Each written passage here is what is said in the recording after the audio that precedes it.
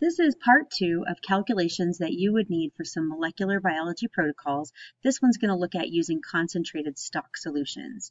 So an introduction to the idea of a concentrated stock solution is this orange juice right here. Maybe you've used it before, where you buy the can of frozen concentrate and you put that concentrate into a pitcher, and then it tells you to get 3 cans full of water and add those 3 cans of water to the pitcher.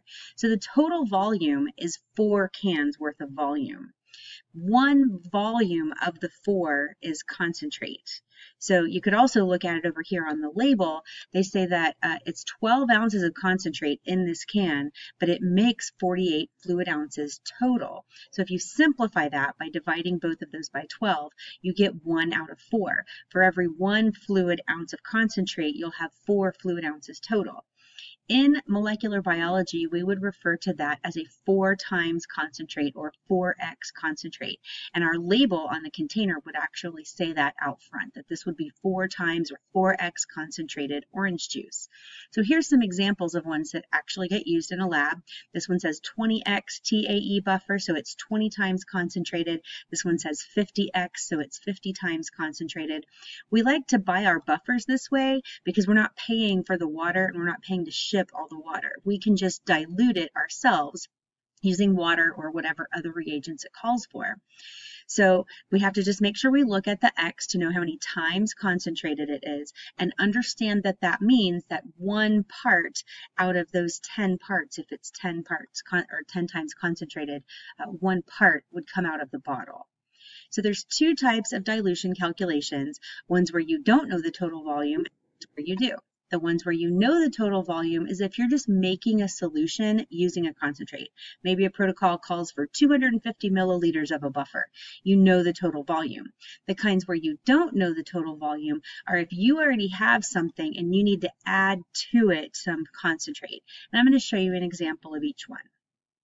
For the ones where you do know the total volume, you would be setting up an experiment or making a solution. So in this instance, I'm just talking about maybe doing a restriction enzyme digest. So the restriction enzyme buffers say 10x on them, so they are 10 times concentrated. We would know by looking at the protocol what the total volume of the reaction would be. In this case, it says 50 microliters total.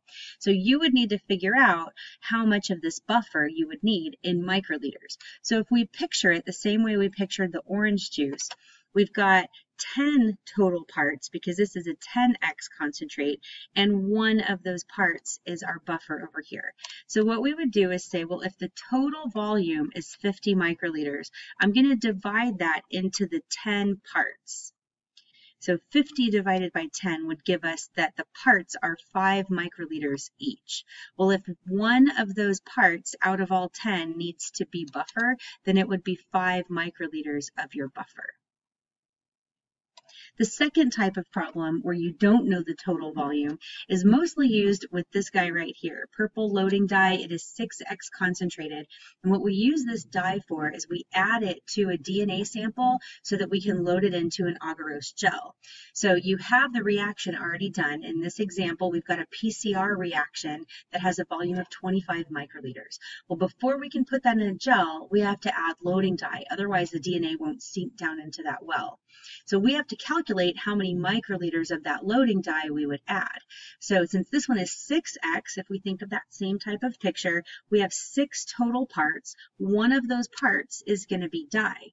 Well, the thing is, we don't have all 6 parts. We have all but 1. So in this case, we have 5 of the parts right here in the PCR reaction, and we're going to have to add 1 more part, which is dye.